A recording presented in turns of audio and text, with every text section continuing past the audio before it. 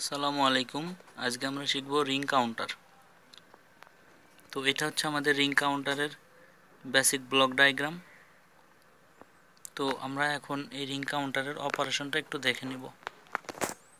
প্রথমেই আমরা এর সার্কিটটা একটু দেখে নিই। সেটা হচ্ছে চারটা ফ্লিপ ফ্লপ আছে, চারটায় ডি ফ্লিপ ফ্লপ।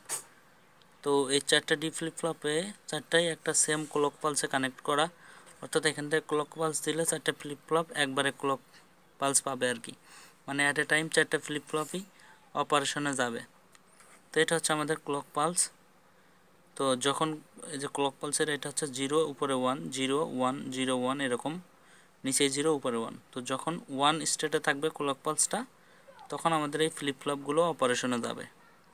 তো যখন ক্লক পালস শূন্য, অর্থাৎ কোনো ক্লক পালস এখনও দেওয়া হয় নাই, তো তখন এই ফ্লিপ ফ্লপগুলো কোনো একটাও অপারেশনে যাবে না।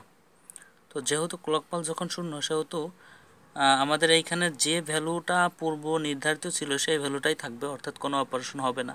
আমরা ধরে নিচ্ছি যে আমাদের এই Q1-এর ভ্যালুটা 1, Q2-র ভ্যালুটা 0, Q3-তে 0, Q4-এ 0, আমরা এরকম ধরে নিচ্ছি।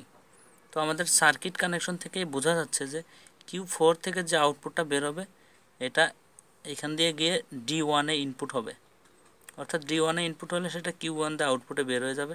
Q1 থেকে D2-র মাধ্যম দিয়ে Q2, Q2 থেকে D3-র মাধ্যম দিয়ে Q3, Q3 থেকে D4-এর মাধ্যম দিয়ে Q4, তারপরে আবার Q4 থেকে এই D1-এ যাবে। অর্থাৎ আমাদের এই ডাটাটা এরকম ঘুরতে থাকবে, অর্থাৎ একটা রিংয়ের মতো ঘুরতে থাকবে। দ্যাটস ওয়াই আমরা এই কাউন্টারকে নাম দিচ্ছি রিং কাউন্টার। তো প্রথমে আমরা এই ডাটাটা ধরে নিয়েছি, যে ধরে নিয়েছে আমাদের এখানে এরকম ডাটা আছে। ওকে, এখন আমরা প্রথম যখন ক্লক পালস দিব, ক্লক পালস দেওয়ার সাথে সাথে আমাদের এই Q1-এর এই 1টা সাথে সাথে চলে যাবে কোথায়? ক্লক পালস দেওয়ার সাথে সাথে D2-তে, আর D2 মানে এইটা ক্লক পালস পেলে সেটা Q2-তে চলে যাবে, অর্থাৎ Q1-এর ভ্যালুটা সাথে সাথে কই চলে যাবে? Q2-তে। আর Q1-এ কোন ভ্যালু আসবে? এই D4 থেকে যে ভ্যালুটা D1-এ আসতেছে সেই ভ্যালুটাই Q1-এ চলে যাবে। তো Q4-এর ভ্যালু কত ছিল? 0। Q4-এর এই 0 ভ্যালুটা চলে যাবে এই Q1-এ।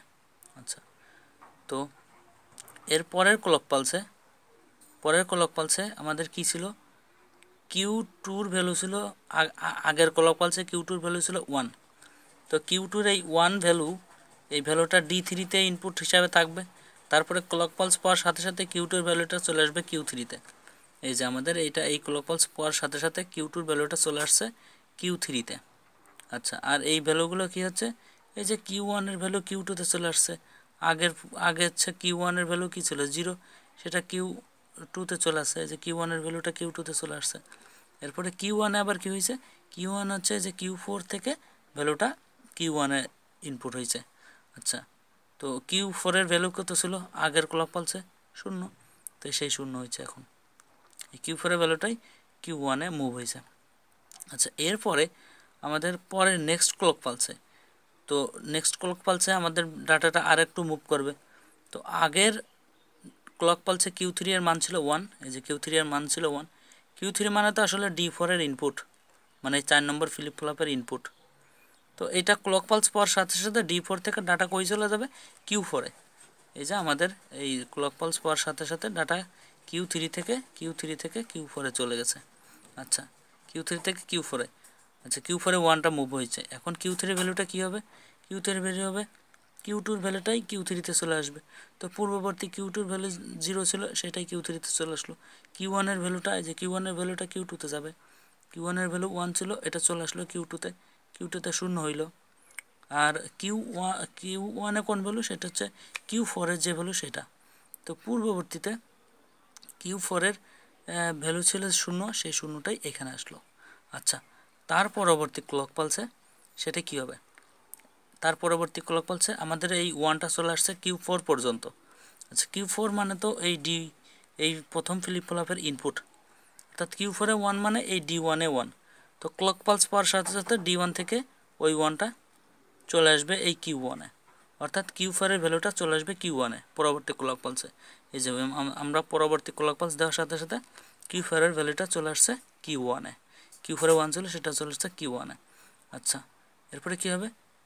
কিউ টুর ভ্যালু চলে যাবে কিউ থ্রিতে, কিউ টুর ভ্যালু চলে যাবে কিউ থ্রিতে, কিউ থ্রির ভ্যালু চলে যাবে কিউ ফোরে, আর কিউ ওয়ানের ভ্যালু চলে যাবে কিউ টুতে, কিউ ফোরের ভ্যালু চলে যাবে কিউ ওয়ানে।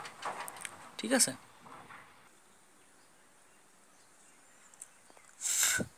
তো আমরা দেখতে পাইলাম যে আসলে আমাদের ডাটাটা এইভাবে মুভ হচ্ছে।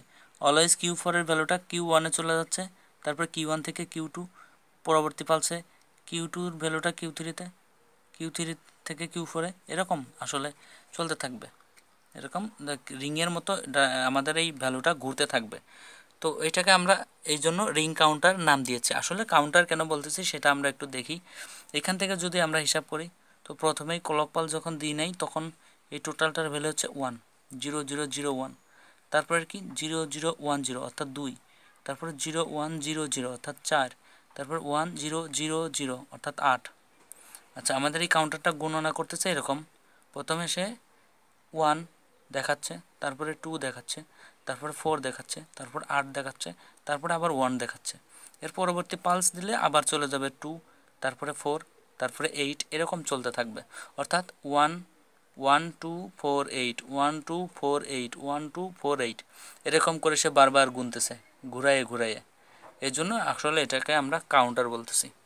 তো আশা করি সবাই বুঝতে পারছেন। ধন্যবাদ সবাইকে। আর কোনো প্রবলেম থাকলে কমেন্ট সেকশনে যোগাযোগ করতে পারেন।